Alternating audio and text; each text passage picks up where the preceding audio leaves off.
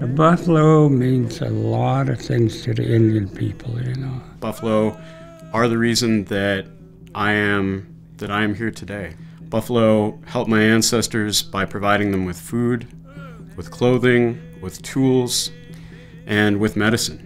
The buffalo was a very important part of their food supply.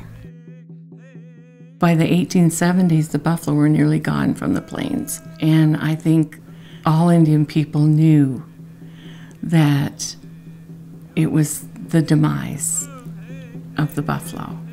And I think probably many of them had the same emptiness, loss, feeling that desperation, because the buffalo is everything. It's like they're a family. They're a family. We love our families.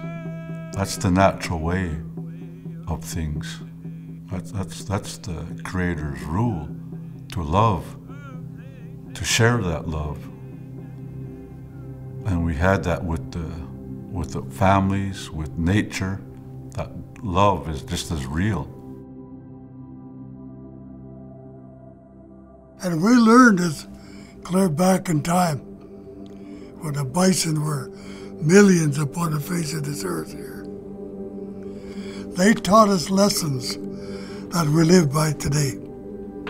They taught us how to survive. And we're surviving.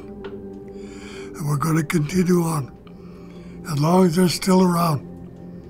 Because we can go to them and say, okay, I need direction. Show me what I got to do. And they're there. So the role of the bison today, then and today, is still very important. It's still part of us. It's still part of our world as Native people. Without them, a part of our world just starts to disappear.